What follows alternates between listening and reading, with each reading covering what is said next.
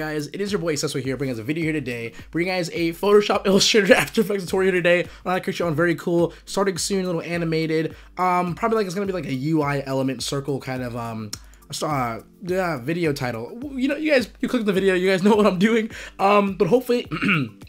In the beginning of the video that I actually did a cool little sort of starting soon, this is a reminder for myself, really, but a little cool little starting soon video screen. You can see kind of how it basically worked out for you guys by the end of the video. So what I'm going to be doing is starting off inside Illustrator, showing you guys how to make these really cool circle elements. For the record, by the way, like I know my voice is shot. Don't worries though, I'm like a good 90-95% good. Like I'm like no longer that sick anymore, but it's just the voice after like all the coughing, bro. We're screwed.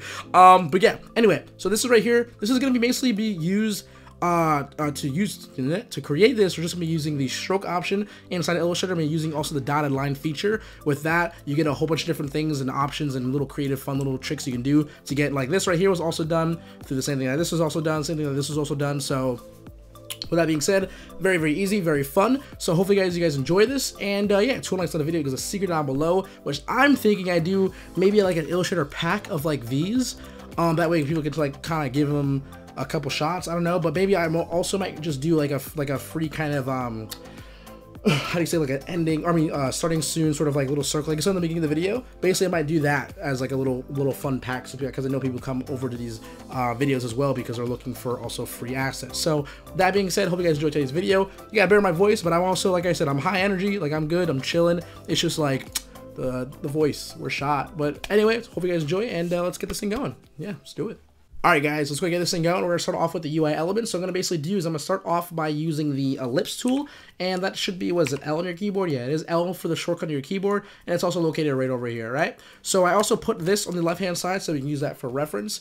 I'm basically going to start off with this very simple stroke line here. So literally what I'm going to do is I'm going to kind of find the middle. If you guys didn't know, if you have your smart guidelines on, what I mean is if you have your Windows, or is it View, and then smart guidelines, so Control U on your keyboard is the shortcut for it. You'll be able to see, if you kind of hover around, you see the word that says intersect here. That's actually the center. So I'm gonna click there, hold Alt and Shift, and this will basically do it for me.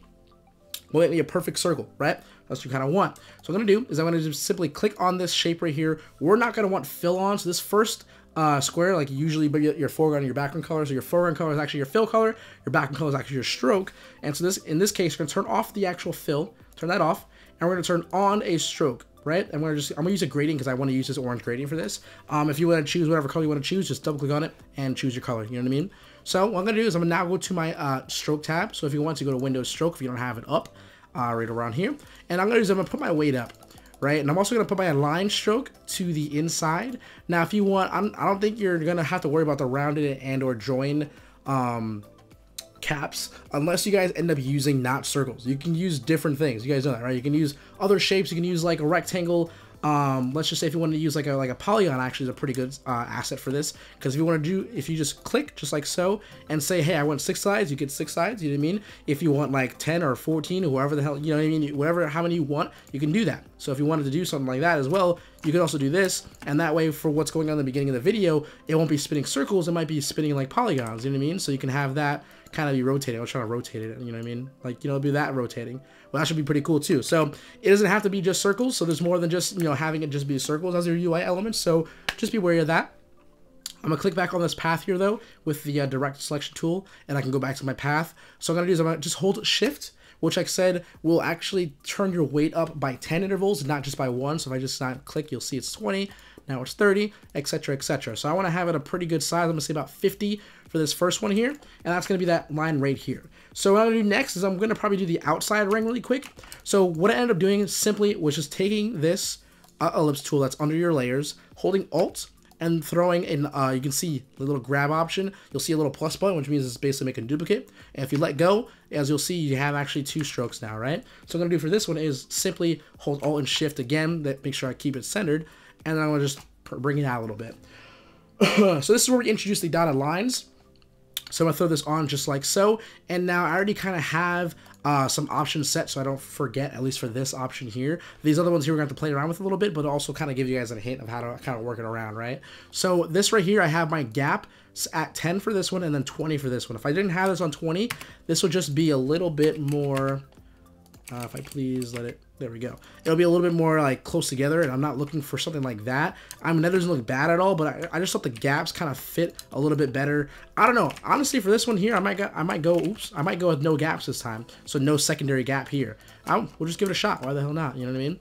And if you want to make your stroke a little bit bigger, you can also still do that, right? I'm just going to kind of make this a little more bigger. We're changing it up a little bit, and I kind of still like it though. And then I'm going to say right about there. All right, this issue here though, if you find out with this, this little issue where you kind of get these double lines here, you can say you don't really care about it because honestly, when it's going in an actual circle, you might not actually even see it. Well, you might see it, of course, when you do a full rotation, but it's not gonna be, I think, too noticeable. But it's probably gonna annoy the hell out of some of you guys. But if you wanted to, if you move your dash option about one down or one up, so simply with your arrow key, just simply press up or down on this dash right here, and you'll see if you press enter, it'll then add. And then kind of like maybe it might get rid of it, and which means it's gonna kind of hide in between. You know what I mean? So that looks pretty good there. Now I'm gonna do another click on this ellipse here, drag it above everything, and then shrink it down a little bit. And this is gonna be our third circle. So for this one here, dotted lines again. Now for this one, I believe this is just a very high cap for this first gap. So something like this. Okay, so you can see as 50 kind of looks like one of those kind of little cool little clockwork ticks. Which I think is really nice, honestly, but I believe if I do like 50 and then like, let's see what happens if we go up. Okay, not so much. What if it was like this? All right, so this one just has to go up quite a bit. As you can see, I'm holding shift, by the way, I'm using my scroll wheel, and as you can see, it goes up by about 10 intervals, just like so if you were holding shift and using your clicks for your stroke. So that's pretty cool just to know. And I think it was like, oh, I think it was actually, no BS, it was like 420, 220, something around there. And actually, I think that's the exact one, as you can see, right? Just about, at least. And what I'm gonna do is I'm gonna just lower my stroke path. And I think for this, for the little UI elements kind of thing, I would kind of say, kind of just mess around with your stroke paths, have them all be different sizes and widths, because it's just gonna make it's gonna come up with a better, I guess you would say a better scheme or a better look, a better complexity to it. So what I'm gonna do also is I'm gonna make sure I wanna change this color to this nice little gray. Oopsie, let's go ahead and let's just go into here and just see what it is. Oh, I think it's turned off. That's not the issue, is it though? That it's not letting me click? No, it's because this right here is a fill. So I was trying to take a color off of a fill object, which it is not. And it's going to end up, you know, of course, making this into a fill object. And we actually have strokes on. So that's why that happened. Little mistake. I just wanted to get this little color right here. And I want to get this hex code because I want to be able to use it for the actual one as well. So this one is hex code 8EADD4. So I'm going to go over here, make this into a gradient. Put that first one in there, and then for the second one on the left hand side, it is hex code 77add4. So we're gonna do that. Click back over here, go back to the stroke, go back to your gradient, go back to over here. It's very like particular, and make sure you're also clicking on the object that you want to change the color of, because Illustrator is very specific. So if you're not giving it a direction, it's gonna be lost. So there's that, and then this one I believe as well was this color here.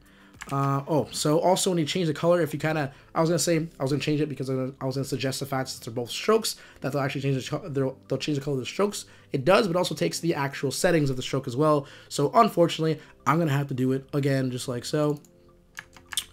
I could also wait until I want to put it as a fill, but I'm just being, I don't know, just being a little bit weird, I guess you would say. I'm gonna go here, go here. I just want to get the I want to get the look, just because it looks a little bit weird to me when it's just all orange, so that's what I'm doing. Okay, please, just like that, and then there we go. Okay, cool. That one's orange. Okay, anyways, matter. when you notice, whoops. Anyway, so this one here, I'm gonna make another duplicate of this one. I'll just do it. Yeah, I'm actually gonna make another duplicate of this actual circle right here, not the original right here. Because I want to start off with these settings here, because I'm also going to put a third gap, and that's going to give me this look right here. So I'm going to go over here, Alt, drag above, and then hold Control, Alt, Shift, just like so. The reason I hold the Control so I can bring up the free transform tools. So now I'm going to go to Stroke, we're going to go to Dash here, I believe it was about 20 or something like that. I'm going to use my scroll wheel while holding Shift to go up by 10 intervals, and kind of try to find where we can get like a dot, dot, dot, or dot slash slash dot feel. So let's see if we lower this one a little bit more. Hopefully you guys can actually see what's kind of happening inside the circle if you guys look at the color. Let's lower this one now too. This one, there we go. Pretty much there. Let's put this back at 40. So when you change your colors, as you can see, or when you change your dash numbers, it ends up sometimes going back and reverting it because you didn't actually confirm it. So make sure you guys press enter.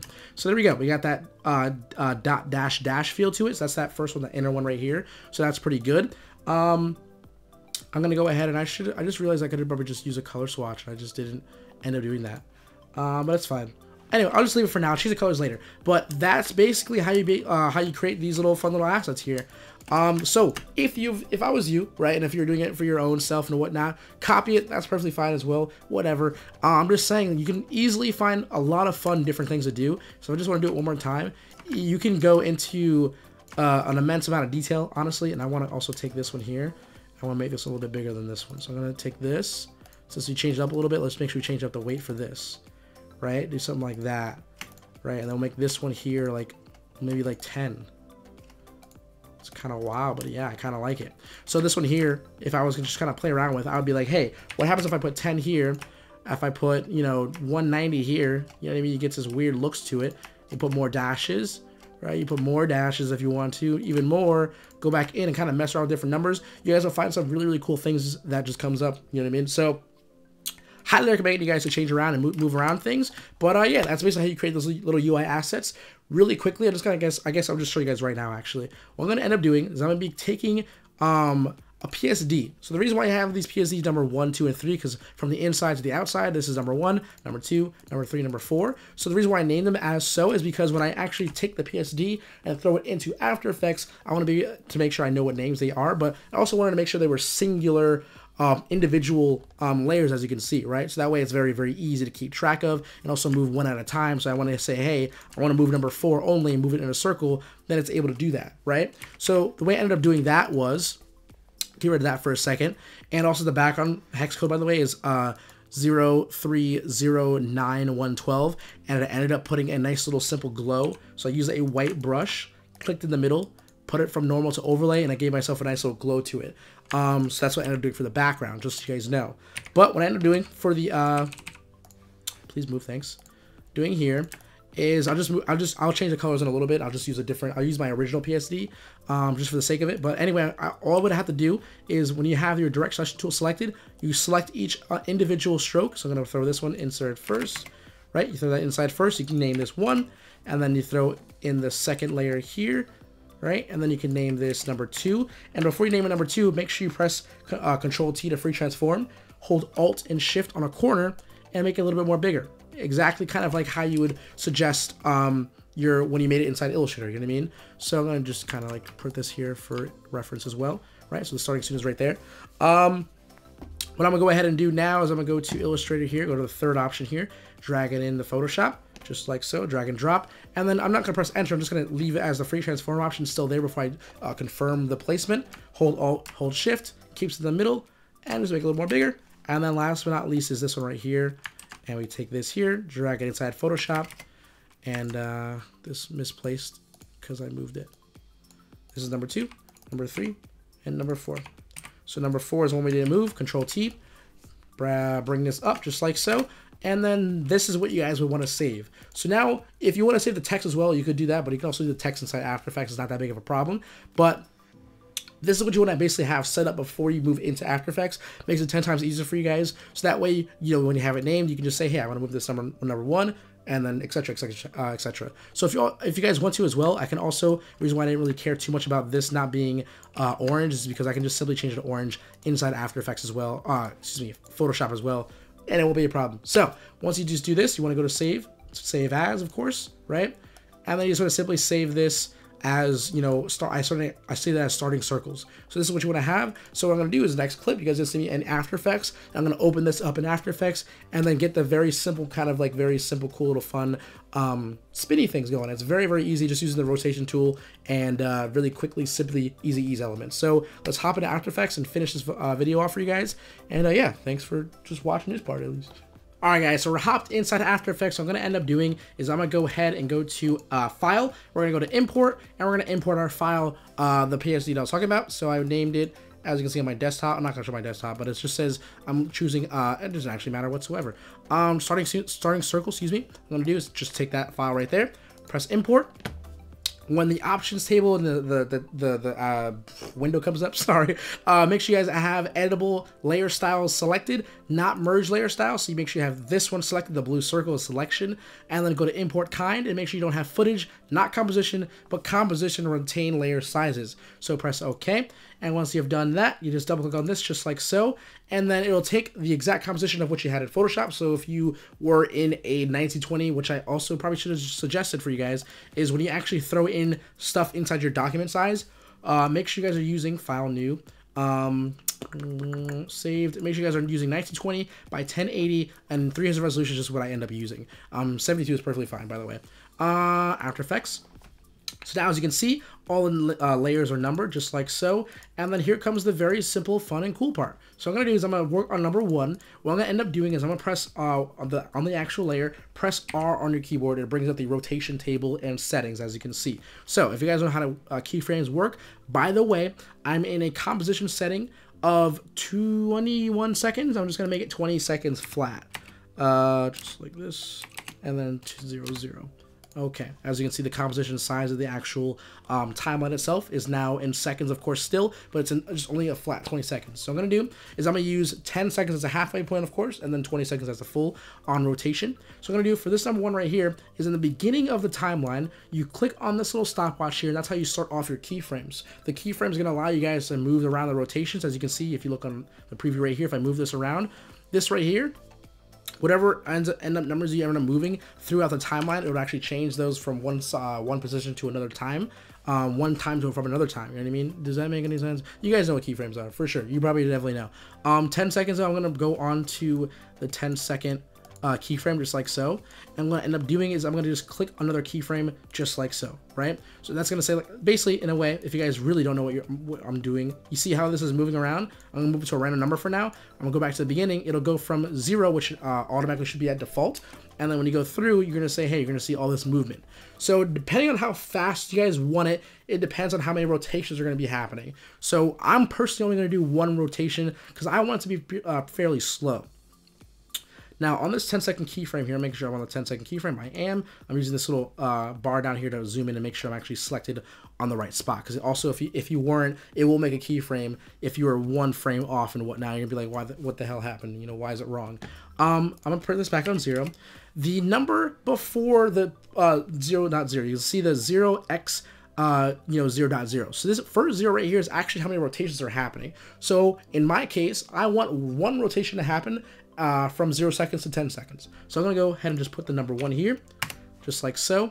And if I go over here, you'll see that it's only going to basically rotate 1 full rotation, a full 360 degrees, and that's exactly what I personally want. And it's also very easy to keep track of and make sure that your looping system is very, very easy, because you want to always make sure whatever you started off with is exactly what you're ending with. That way, you know, if you ended up making your video for your starting soon screen in OBS 10 seconds, right? You want it to make sure that it doesn't have a weird jump or a cut to a different, position before you start over again.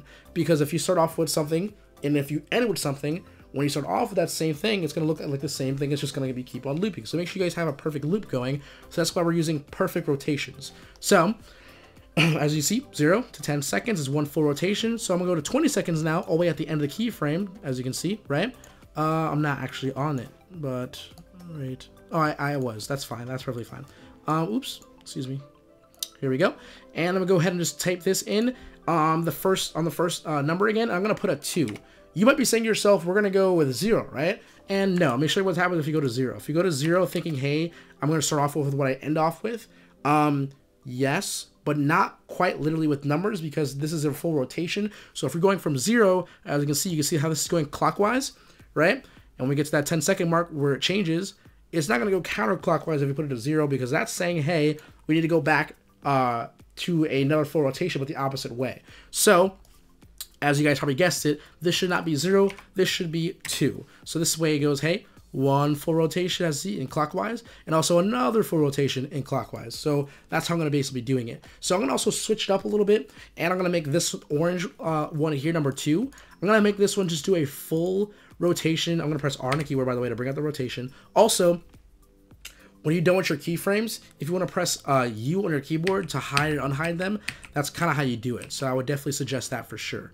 Before I actually move on to the number 2 really quickly, let me easy ease these keyframes here. Now what easy ease does, as you can kind of see, if you look at this right now, it's very, very stagnant and just very like, it's consistent in a way, but it's also just very, I don't know, it's literally just stagnant. There's no, you don't see any motion or different changes of speed, which might actually occur in a UI element kind of fun thing. This is perfectly fine, by the way, but let me show you guys something that looks pretty cool in my eyes. If you highlight these keyframes right here by just selecting on the actual graph, highlighting all 3, as you can see, right click on them, go to keyframe assistance, and then go to easy ease. And then what happens here is they all turn into this little hourglass figure. This is going to be a cool little kind of trick really quick, right? Not really a trick. Basically, if you guys know motion design, and if you guys wanted to learn motion design, you're going to be probably using a lot of keyframes, obviously, but also most likely going to be using a lot of easy eases as well. So once you have those easy eased keyframes selected, you want to go to your graph editor and click on it. And now your graph editor should look something like this. If it does not, make sure you guys make sure you right click and choose edit speed graph. I think it default is on edit value graph. If yours looks like something like this, where numbers on the side like that, make sure you guys are going with speed graph. It should be very close to something like this, where it's on a flat line right here, all of your keyframes, and there's also these little yellow little handles that actually happen when you click on them. So what I'm going to do is I'm going to select this right here. This first little handle, as you can see, is actually this keyframe right here. And the second handle right here is actually this keyframe right here. So just thinking about it like that, it's very, very easy, very simple. So you're saying to yourself, at 0 seconds, which is right here, right? At 0 frames, all the way to this 10 frames, you see how it's just very stagnant and very consistent? I'm going to mess around with this. I'm going to take this handle right here, move it, like, let's just say, as you can see, these little how do you say, little boxes here. I'm going to move it about 2 boxes to the left, right, excuse me. And then on the right-hand side here, this handle, I'm still working with this time frame still, right?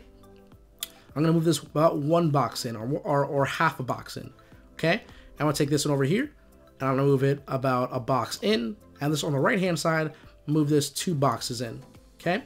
So I'm gonna just uncheck this really quickly. So if you guys wanna actually end up going back in the video, maybe looking at how the assets looked, and then look at this right now, you'll see that they have more of a kind of quick to slow ratio to it, because what these graphs are saying is, hey, from here to here, I want this to be very, very quick, and then I want it to be really slow at the end, right? Very quick, and then super slow at the end. That's basically what's happening, if I just, as you can see now. So that to me looks way, way better than a very stagnant look to it, because this one has a little more character to it. So I love how this looks. I'm gonna go ahead and now do the second number 2 right here. So the rotation, 0 keyframes, click on this. I'm going to make this one just simply go from 0 keyframes all the way to 20, and I'm just going to make that just do 1 full rotation. So 1 full rotation. I'm going to suggest you guys as well, highlight these keyframes, easy ease it, and then give it some kind of fun little value. So I'll make this, hey, let's say we'll go really quick and then super slow again, right? So if you see here, just like this. Now, honestly, I probably want to go, that actually doesn't look bad. What I might do for the outside, though, here is make it go a different direction, like I did in the beginning of the video. This one's going really quickly, this one's going really slowly, so it's also really, really cool and really fun. I also suggest to you guys that you can probably also put some more strokes in and kind of have more fun in between these little areas here. But yeah, I like how this looks so far. This is really nice, right? And so this is, since this circle right here, this outer ring right here, is doing 1 full rotation. When you still get to 0 seconds, it'll still be the same exact position. So that's exactly what I'm looking for, and making sure you guys stay consistent on that. So just kind of pay attention to that when you're thinking about it. But this 4th one here, I'm not going to mess with number 3. Number 3 is already a solid line anyway. But this 4th one here, I'm going to take this one, beginning of the actual timeline, press R on a keyboard for the rotation, click on the actual stopwatch. And I'm going to say for this one here, I'm going to make this one go just kind of 1 full rotation as well, from 0 to 20 seconds. And I'm going to make this one go negative, though. So this is just going to be -1. That's going to go -1 degrees, right? So that's going to basically say, hey, we want to go backwards, 1 full rotation. So this is going to basically say, hey, we're not going clockwise, which is this way, or for you, we're not going clockwise, we're going counterclockwise. So we're going to go the opposite way. So it's going to kind of look really cool and fun, and kind of just give the viewer a different thing to look at. It's kind of be sort of satisfying, right? So I'm just going to put this here, put this in here a little bit, and then look at this, right? So this is going to go the right direction, or this is going to go right, excuse me, and this is going to go left. Right? Oh, it looks so trippy, but it's so cool. It's also still rendering it. Just wait till it stops rendering, and you'll be able to see. Right, and then it starts over again. Super, super nice. I like it. I'm definitely a big fan, and I definitely suggest you guys can try this out. Have a lot of fun with it. Also, when you render it out, by the way, what is it? Control M, or is it composition? Add to render queue. To render this out, I believe I would just keep these settings the same. 30 frames per second is, by the way, what I'm working in. You guys can use 60 frames per second, just so your render's gonna be a little bit longer as well. And if you guys want it to be a little bit smoother, I'd probably suggest you guys use 30 frames per second. But if your stream isn't even 60 frames per second, I'm not entirely sure if it'll make a difference, but just putting that out there. Pressing OK. My output, I would most likely use format QuickTime personally. And if you guys want to, if you guys had a transparent background for whatever reason, maybe you have a transparent background, you just want only the rings to be shown and not the background. I believe if you guys end up using QuickTime, you guys can actually change, or not QuickTime, I think so. I think it's QuickTime. Yeah, if you end up using format QuickTime and you go to your channels, RGB is what you would want to select it on, by the way, if you're not going to do any sort of background. If you want to just kind of render your background and everything, just click OK and you're good to go once you have format QuickTime. But if you guys want to have your background be, like I said, transparent, maybe you want to have a different picture every time in the background, just use RGB plus alpha, and then make sure you don't have your background selected, and then when you render it out, it'll also render out with no background. So that's pretty cool, just so you guys know. And yeah, we're going to go RGB, QuickTime, press OK, and then you save it to wherever you want to save it to, and you press render, and you're good to go. So with that being said, I am done with today's video. So it wasn't too hard. It literally, you're going to have so much fun with it because it's so damn easy, and it's so easy to create different things that you're going to be like, dude, this is probably the coolest tutorial ever. Nah, I'm just kidding. But hopefully you guys enjoyed today's video. 2 likes on the video, leave a secret down below. Like I said at the beginning of the video, we'll have a little bit of fun with that kind of stuff. If you do like a pack or a fun little pre-made kind of already done stream design, like, hey, we're starting soon kind of thing, right? So hope you guys enjoy. Yo, thank you guys so very much, by the way. We hit 93 subscribers on the day today. 93,000 subscribers, excuse me. And we're just getting closer and closer. A great 2019 to start to it. And I'm just working super hard, so we're just chilling. Yeah, talk to you guys later. Seso HQ out. Don't forget, keep smiling, stay positive, and stay freaking productive, guys.